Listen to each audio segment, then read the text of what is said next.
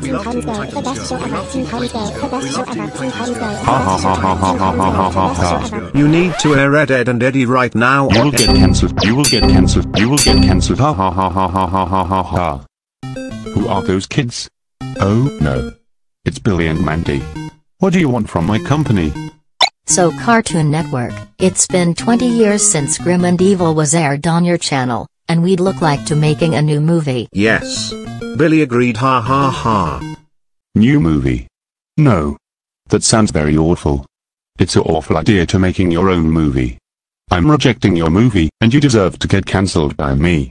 I'm the god of cancellation of old shows, and I want Teen Titans Go will never ends. What? Just hold on a second. Do you remember our show? You are a hater of old shows.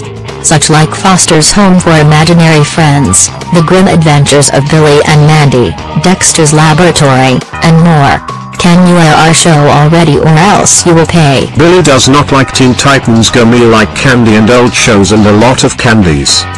No way. I'm not airing your show. Get out of my company or else I will call my boss or Cartoon Police. Kids, I am so mad at Cartoon Network right now. They don't even care about our show. What a rip-off.